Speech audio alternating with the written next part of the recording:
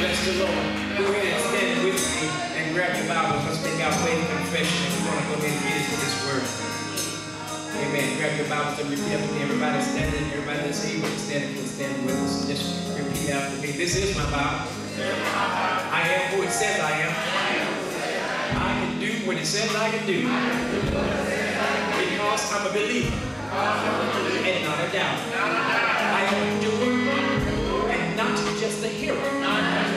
And my life is the better after having heard the word of faith. Faith comes by hearing, and hearing by the word of God. Amen. You may be seated in the presence of the Lord. We're going to take an expository approach this afternoon. The word of God is already reverenced. You won't have to stand with me because I'm going to take a different approach here. I'll read a little bit and expound on it and read on it a little further. It'll be all right. Father, in the name of Jesus, we thank you now. We thank you for this opportunity to share your word with your people. We thank you, dear God, that we realize and understand that your word is already blessed. So we ask right now that you would cause this word to permeate the hearts of every listener. That we won't only be hearers, dear God, but we'll take the substance of the word to our lives and live thereby and watch you bless us like never before. We ask these and other blessings in Jesus' name. With thanksgiving, amen. Amen. Amen. If you would go into Hebrews, the 4th chapter, and I'm going to read the first 3 verses. Hebrews, the 4th chapter, verses 1 through 3. And it reads thusly. Let us therefore fear, lest a promise being left us of entering into his rest, any of you should seem to come short of it. For unto us was the gospel preached, as well as unto them. But the word preached did not profit them, not being mixed with faith in them that heard it. For we which have believed do enter into rest, as he said, as I have sworn in my wrath, if they shall enter into my rest, although the works were finished from the foundation of the world. I simply want to talk today from the subject or the thought, my faith is important. My faith is important. Now, I must let you know that I'm a teacher, preacher. I never come to hoop and holler. Amen. I grew up with that, and I didn't see where that profited me anything at all. But at the end of the day, understanding of the word of God is what's going to cause the people of God to be blessed. So we ask that God will allow us to make the word of God clear and plain, that even the least in the room will be able to understand what's being said. The word preached did not profit them, not because it wasn't preached, but because they didn't mix it with faith. Now the Bible says that the just shall live by faith. The Bible also says that without faith it is impossible to please God. Amen. Listen, if we didn't go any further, if I just worked just on that right there in this room today, until we got just that part, lives will be turned around immediately. And I'm talking about blessings will begin to come from the north, south, east, and west if we just got just that part right. He said that they weren't blessed because they didn't get the word. They were not blessed because the word that they did get, they didn't apply faith to. You got to walk by faith. You got to apply faith to the word of God to receive that word. Amen. You got to apply. Whatever you believe is what you will become. Amen. So if you believe that you will never have anything, you will always be broke.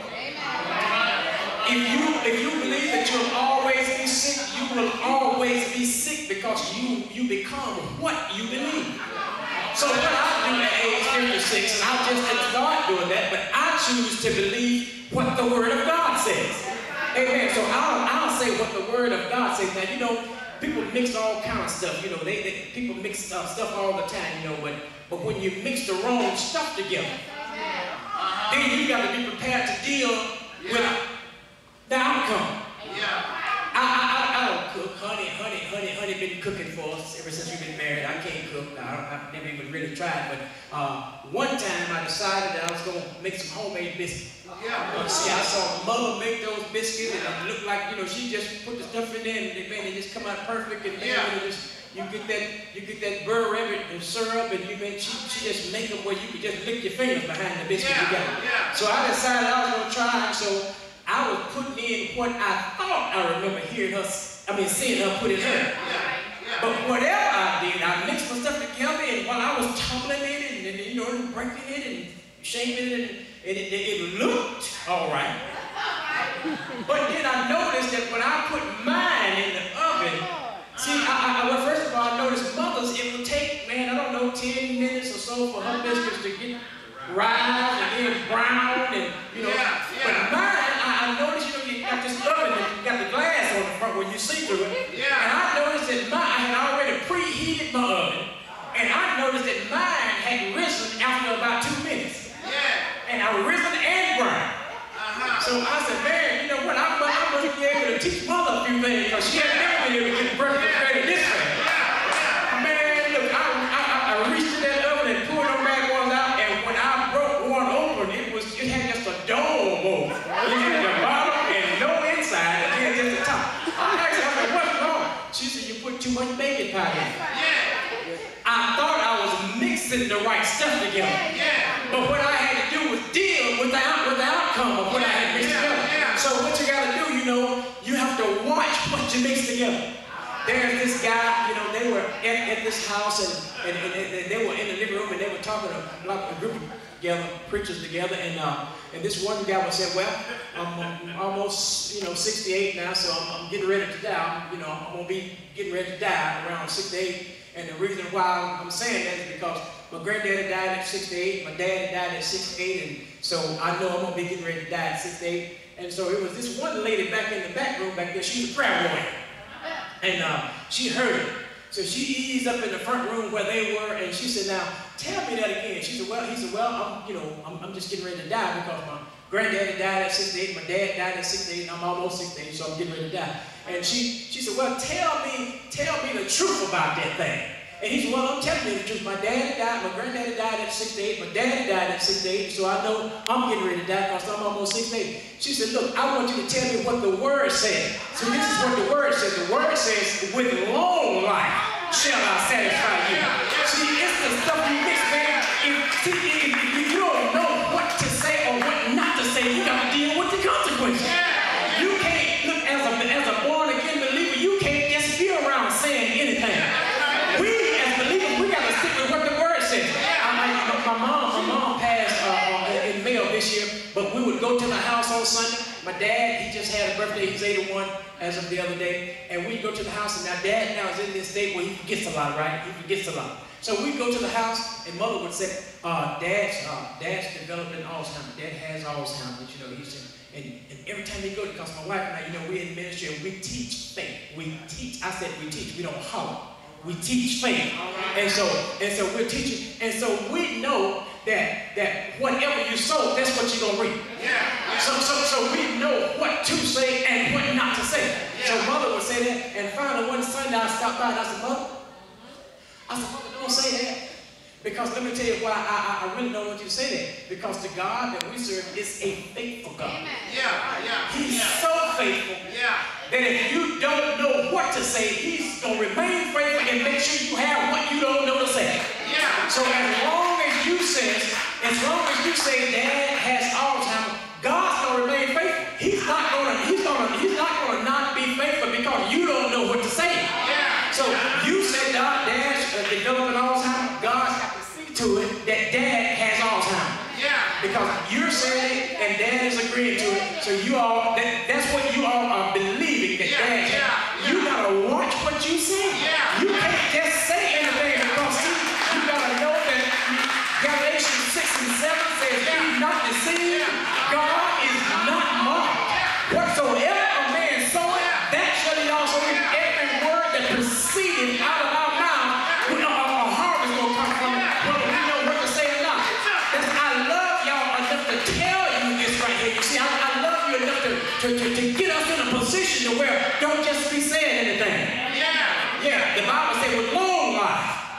satisfy you. Yeah. Amen. If you believe that, that's exactly what you look back. Look, brother, what I care about somebody not believing my faith, it don't matter. Yeah. That woman right there, Deborah and I has agreed. We've asked the Lord for 120 years together. Yeah. We've asked the Lord to allow us to be married 120 years. That means that we'll be 150 something. Yeah. When we've been married for 120 years. Yeah. Now you see, it has never mattered to Deborah and I who don't believe us.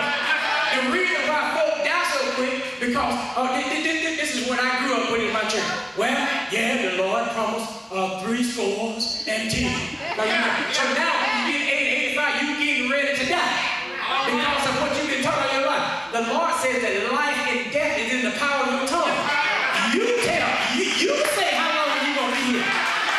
Man, you got to know what to say. You got to know what to say. You can't just be saying anything because that's all you've heard all your life. You see, the Lord's going to remain faithful. I love y'all. That's the reason why it doesn't matter. But you got to watch what you mix with your word. Amen. Don't say, well, I'm getting old. My mind ain't what it used to be. See, don't say that. Yeah. Don't say that. The reason that your mind is not what it used to be is because you're speaking it. That's what you're saying, and that's what you get. Yeah. Amen. God's going to be faithful. Yeah. You're going to have what you say. Oh, my mind ain't what it used to be. I'm getting over. Don't say that. Because see, you're going to have exactly what you say. See, they never taught us that. See, you cursing your own self. Let me tell you what I say. And I didn't just start saying, let me tell you what I say. I got the mind of Christ. Let this mind be in you that was also in Christ. I got the mind of Christ. I don't care nothing about another year past. I got another year. I got a sharp mind. Now, I just wasn't paying attention to the reason why I missed that stop sign back there. Red light or a turn back there, but I got a good mind. You can't tell me I don't have a good mind. I got a real good mind. Amen. Amen. You are born again, and you got to know that you are born of the same spirit that was in Jesus Christ, was in everyone again believing in Him. Baby, you got the same spirit in you that's in Jesus, man. Amen. We're born in His image after His life. The old man is gone. When you got saved, and a brand new man that had never been here before. Got off in the inside of you. So now you can't say, well, preacher, now you don't know my past. You ain't got no past. You don't have no past. Now let me say that again, because I don't want to pass you. Listen. When you got born again by faith, you got saved by faith. When you got born again, the old man that you was born with had to leave. He had to give up that residence for the new man to step in. And when this new man stepped in, this new man had never been here before. So this new man don't have no past. So you don't have to worry about we beat ourselves up about what we did yesterday. You don't have yesterday gone. You don't have no past.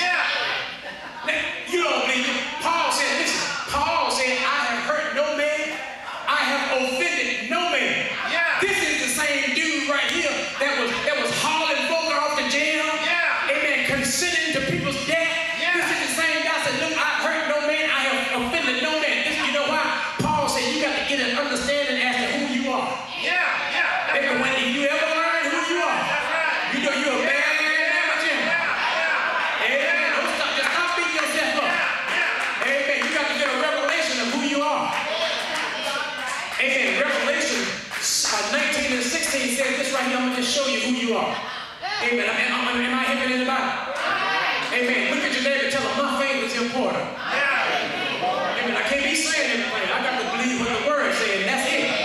Amen. Revelation 19 and 16 says this right here. This is how God sees you. It says, and He has on His vesture and on His thigh a name written, King of Kings and Lord of Lords.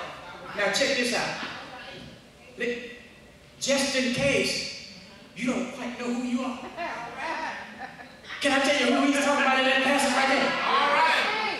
He said, I'm King of Kings. Right. So we know that He is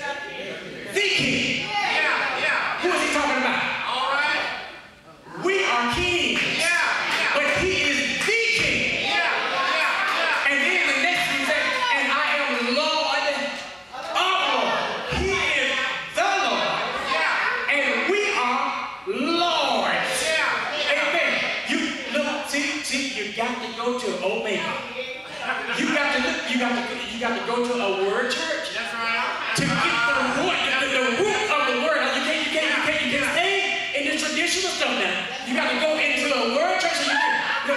Sarah called Abraham Lord. She wasn't trying to put him up there next to God. But she referenced the man of God because she knew that God made him in his image after his likeness. Amen. So that's why that's what that King of Kings, Lord of Lords. That's right. We're kings and priests and lords in the earth. You gotta study to know that though. Amen. If you trust God by faith, he'll make your faith cause him to bless you. Amen. He'll make your faith cause him to bless you. If you just walk in faith, God will he will cause the faith that you have to cause him to bless you. Amen. Folks, speak into your life. Amen. I dare you to give. He said, you give, it shall be given unto you. Good measure, pressed down, shaken together, and running over shall men give into your bosom. Amen. Amen. What honey was talking about my birthday, his brother called me up, just all the time, man. And so he called me so many times, I'm out working trying to make, and he called me so many times, he'll give me a chance to call him. Hey, one time I made a mistake of saying, well, brother, you took me to break. Hey, man, don't tell me nothing like that. He said, man, I don't want you like that. I'm asking you if you want to go. So in other words, he loves sowing. Because he understands the system that God has set up. The world system is buying and selling. God's system is sowing and reaping. And when you follow God's system, your life is getting ready to be blessed. Amen. Now we're going to look back at Hebrews 4:3 one time for a week. I'm trying to rush so I can get finished in just a few more minutes. Well, we which have believed do enter into rest, as he said, as I have sworn in my wrath, if they shall enter into my rest, although the works were finished from the foundation of the world. Now listen, God's name, one of God's names is, I said one of his names. He's got several names. One of his names is Jehovah Jireh. What does that mean? Come on, help me say it again. Oh yeah, y'all know what make it. That's right. Okay, listen. That means my provider. That also means the breasty one. That Jehovah Jireh also means the breasty one. Now, just to show you how God already got your needs met. He ain't dream up nothing when you have a situation that it's already done. Before Jesus dropped his head and the locks of his shoulders and said, it's finished, it was already done.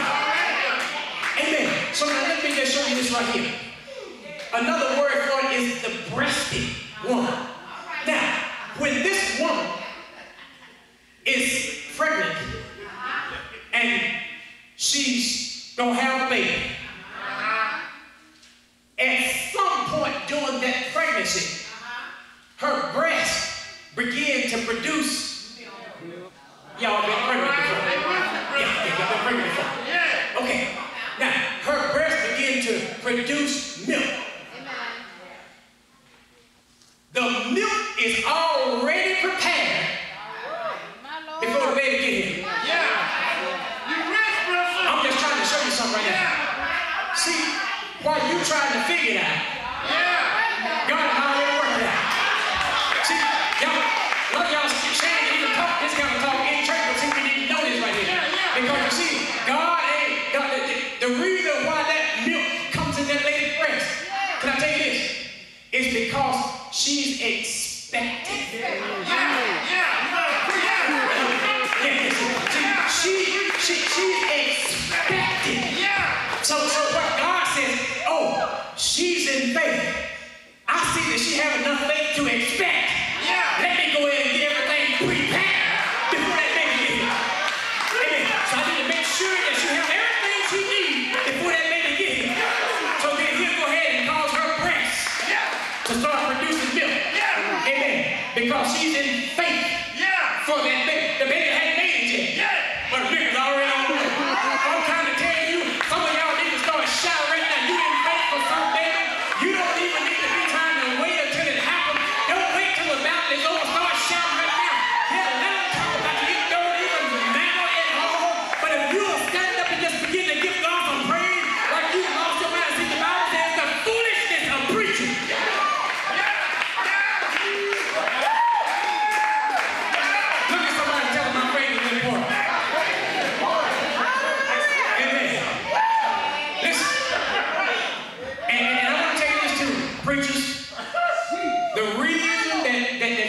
hate on you. Wait. Who is this lady that go to this church got that brand new white Mercedes? Who is it? You know what? I didn't even know that. She looked like she would have been the one. She looked like she was. Look. See, when you go to driving up with brand new Mercedes and then folks start hating on you, see, you should never get upset with them for hating on you. Because you should understand, they just don't realize that there is an enormous surplus in the earth for everybody. You ain't got to hate on you, man. It's plenty for me. But you see, I got to step out in my faith. She had faith for it. All I got to do is start the same God that opened up that door for her. Will open up doors for people. See, I got to work the word, and I got to stay in faith, and I got to know what to say and what not to say. You can't be standing in everywhere, baby. You just standing there on crazy things. See, that's why the church, look, baby. See, that's why the church is in. That's why so many church folks are broke. I'm serious. It shouldn't be that way.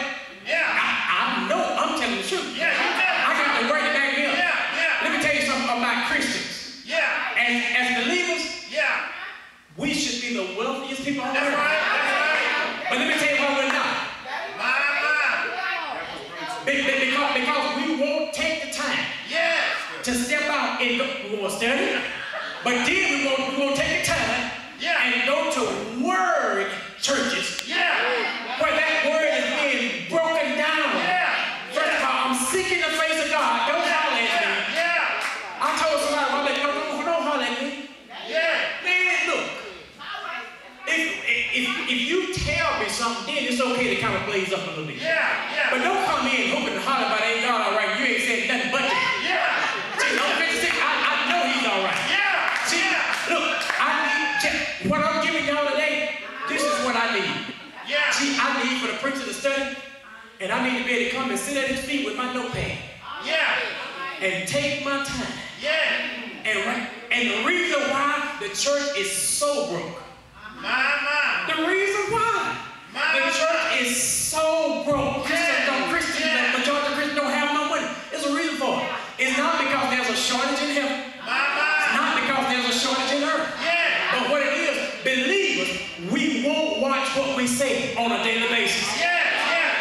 Most of us don't know what to say. I ain't bashing nobody because I'm praying and hoping while I'm ministering right now that I'll stir up something in somebody in here right now and say, you know what? That guy was right, man. I've been in this world all this long time and I don't have the money that I need. Something wrong somewhere. And it ain't Brinson fault. I'm trying to show you that there's a surplus. There's a surplus in this earth, baby. Look, David said in the 23rd Psalm, the Lord is my shepherd. I shall not want. He didn't have no want because he purposed in his heart that God is my shepherd. Therefore, I'm going to do what he said for me to do so that I can have what he got for me to have. Or what I speak in advance, he'll give it to me. Amen. Okay, all right. I'm going to try to get out of here now. Listen, this is what I didn't know who was going to be here, but this is what the Lord told me to tell you. See, people are not poor. They're poor, but they're not poor because they don't have money. They are poor because they don't have knowledge. Hosea 4:6. See, my people are destroyed. They are destroyed. Come on. My people are destroyed. Come on, y'all help me. They are destroyed. Why? For the lack of knowledge. They are destroyed for the lack of knowledge. Look. See, you need this kind of teaching. Every time you go sit your behind down somewhere, and wherever you sit down, you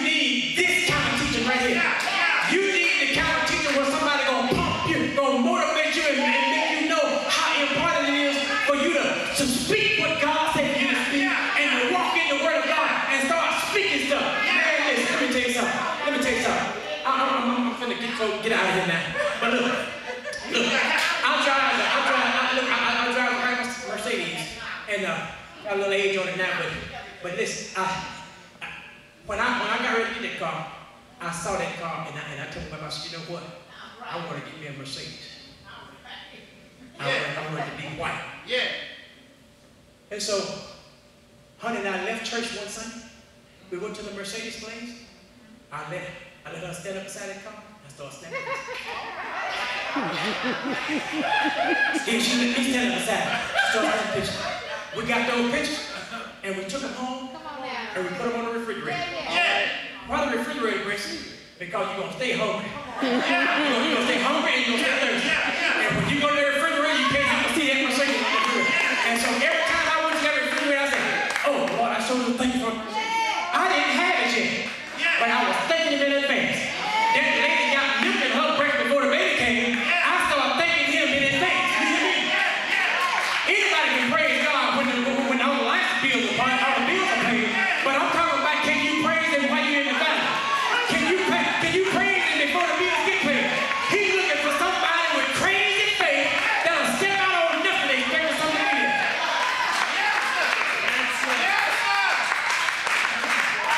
Long story short, I spoke that around there for about a month or two.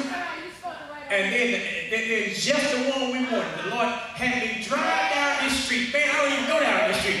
He had me down the street, and then it's sitting right there. I called my wife, I said, baby, man, they got that Benz right here. One I want. Yeah. Long story short, signed up for it, paid for it, and got it. Yeah. And then you're going to act your faith. Yeah. It's nothing but faith. Yeah. Ain't nothing but faith. If you stay in faith, Yeah. see, listen. And so, look. No, why I'm saying this, but for those of you that are here at Omega, see, I know what he preached. I know that his desire for the ones that will sit under him is that he give you substance. Yeah. You need substance. You don't need just anything. You need substance, baby, to live by. Amen. That's the reason why wherever I go, look, if I get my wife and I get ready to go to church somewhere, you better believe we going somewhere where they teaching that word. Amen. And anybody see Dr. Bill Winston the other night when he came? Yeah.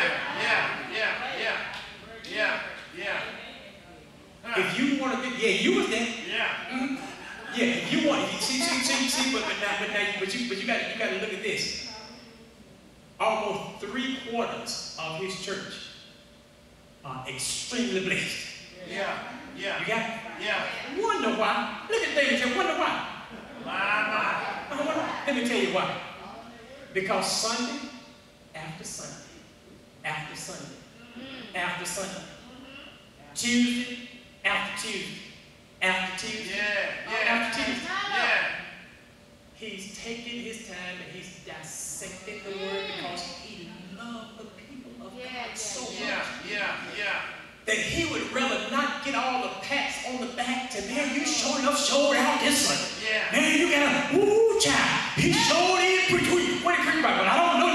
He had them folks hopped up in that place and don't know nothing. It's been time out for that. It's been time out for that. Amen. That's why I'm instructing you in faith today, because you'll receive this word and mix faith with it. Listen. There is nothing that your faith won't produce for you. Listen. If you need a kidney, if your kidney is going bad, go get your kidney. Just show you how it's supposed to be. Amen. I ain't speaking on nobody. I'm just saying, if you got a kidney that's going bad, see, you should be in so much faith. To where you just go ahead and put in your order for a new kidney. I ain't talking about waiting for nobody to die to get no kidney. I'm talking about supernatural. Well, Brinson, man, shoot. Oh, man, I ain't heard about nothing like that happening around Jackson. This is the reason why we need this kind of teaching. This is what I'm trying to show you. Because it's supposed to be happening around Jackson. It's supposed to be happening all over the world. It's supposed to be happening. I'm going to tell you what, you don't believe it, I'm going to show you. Now look, Matthew 15 and 29, you don't have to go there. See, the church has been singing, please don't pass me by. I wouldn't sing that mess. For nothing in the world, man. See, I learned that a long time ago. And folks are still singing, look, Lord, please. And man, look, this what blows me away. I hear national artists today, national artists, singing, don't leave me, please don't leave me, please don't leave me. I don't sing that mess. But Brinson, why you call me mess? He's actually Lord. The Lord said, I will never leave you. Nor will I ever forsake you. See, the only reason why in 2015 you are saying, Lord, don't pass me by, is that you don't believe what the word says. And that's why we're in the shape we're in. That's the reason why we're in the shape we're in, because you don't believe the word. If you are saying, please don't pass me by in 2015, you don't believe the word. Because he said, I'll never leave me. I don't care what you do. I don't care what you do. I ain't never turn my back on you. That's what the Lord said. If you believe that, you'll know that he's always with you. Everywhere you go, he's with you.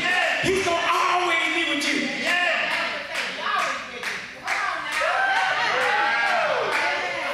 But this is what Matthew 15:29 says. I'm going to let you go in for a minute, I promise. Just 29 verse says, listen. Jesus departed from thence, skirted the Sea of Galilee, and went up on a mountain and sat down there. 30.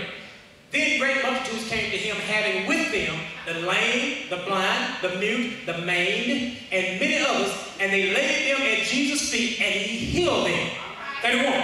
So the multitude marveled when they saw the mute speaking, the maimed made whole, the lame walking, and the blind seeing, and they glorified the God of Israel. Now, what happened to the maimed? Let me go back, because I'm going to show you something right now. I said, if you need a kidney, just go ahead and put it in for one. Just claim you already got it. That's right. Man, well, where you get that fellow from? Come up in here with all this on top. We got to stick with what we know around here. Where you get him from? If you need a kidney, put your order in by faith for your kidney. See, one of the reasons why we so broke, because we spend up to get the doctors all that money. I love the doctor. But see, you can have such a faith relationship with God that you don't have to have no doctor. I want to hear you, but it's okay. But look at this. Okay, the maimed, M-A-I-M-E-D, maimed. Can I tell you who the maimed were in that text? First of all, maimed, not maimed, M-A-I-N-E, but M-A-I-M-E-D, maimed. The maimed were the ones who had limbs missing. Y'all with me? That's right. The maimed are the ones who had limbs missing. But you just read in the text where they brought them to Jesus and he healed them. That means their limbs did what? Grew back. They grew out. So, now, if you need a kidney, what you do? Put your order in. See, but listen. We'll be so quick to say, yeah, but you see, that happened back in the Bible day. It's not happening right now. The reason why it's not happening right now, because we don't have the faithfulness right now. Baby, the Bible, God said my word is the same yesterday, today, and forevermore. If you don't have that same kind of faith today, look, you want me to tell you, the reason why them dope boys, the reason why they out there doing everything to try to make them folks need some money, man. Them guys need some money. And so listen, see, when they come to the church, and right now in our churches, we having to do all kind of gimmicks and put on all kind of schemes and everything to try to get them in, when if we would just believe for the limbs to grow out, the church would be packed full.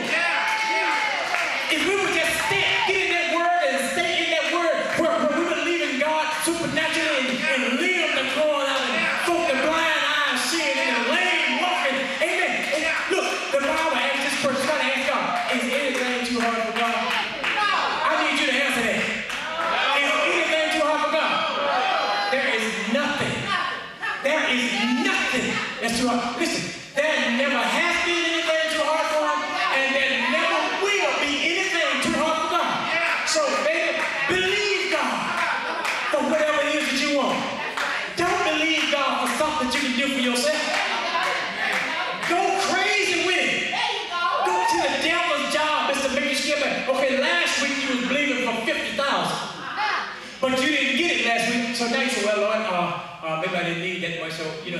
give you 20.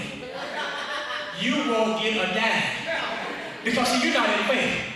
So the devil got you. So if you were believing for 50 last week and that 50 didn't come through, well, no, Lord, you know what? I think I need 80. See, always go up. You got to get crazy, baby. You got to get crazy. You got to get crazy in faith. You got to get crazy. If you ever do that right there, baby, I'm through, man. I'm through. Come on, Stan. Give me some music. Give me a little song. I'm finished. Man, look.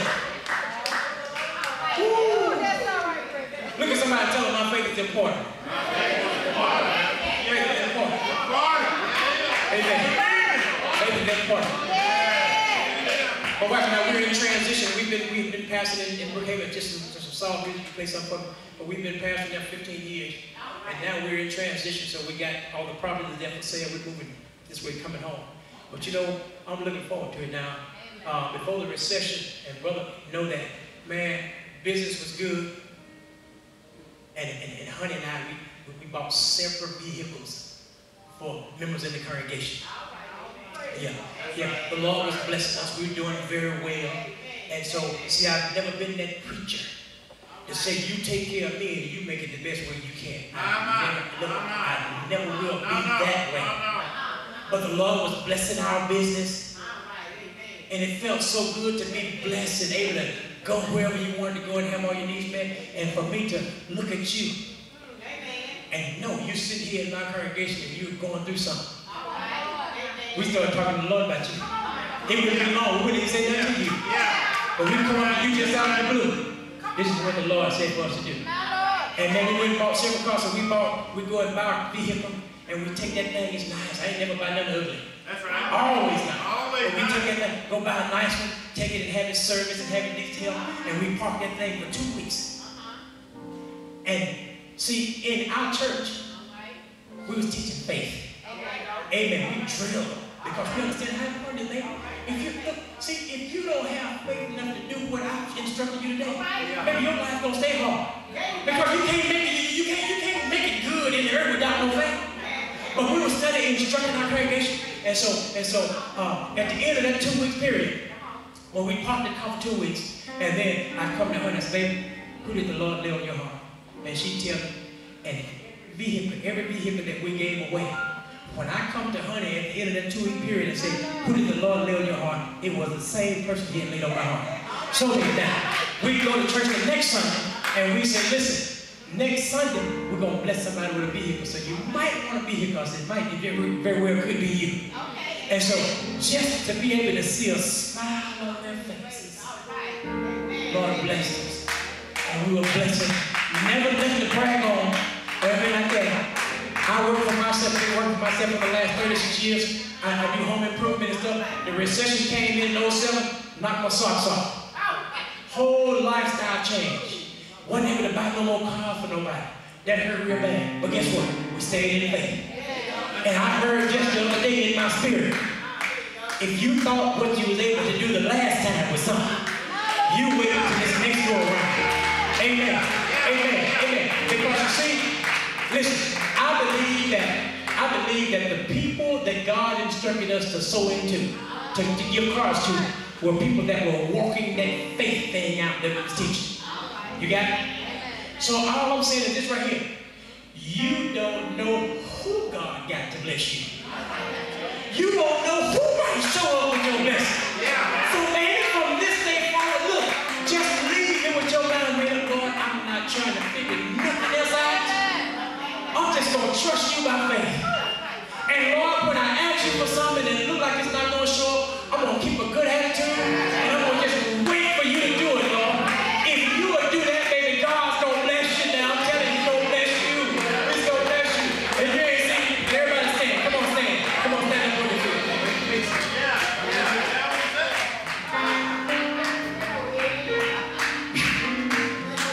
I want to tell you, I'm seeing some of you guys, but man, look, I just want y'all to know that I love you.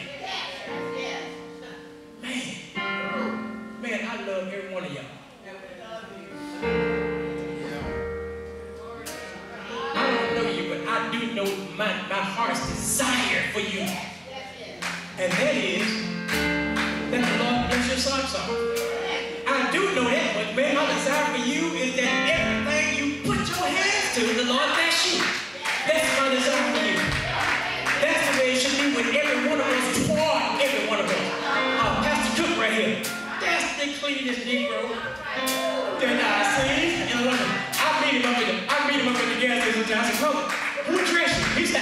stress me. Well, see now, look, he's going to always stay clean. But like I said, you don't know where your blessing is going to come from. Get in faith. Stay in faith. All here's about, all eyes closed. Here's about all eyes closed. Now, I need to make sure that this word right here was for everybody in this room. And the way that I can be sure about that, while all heads bowed, all eyes closed, I'm not going to embarrass anybody. But if you're not saved, if you're here, you're not saved, you've not made Jesus the Lord of your life, while all heads are bowed, all eyes are closed, if you just slip your hands up, I'll see you, and I just want to pray for you.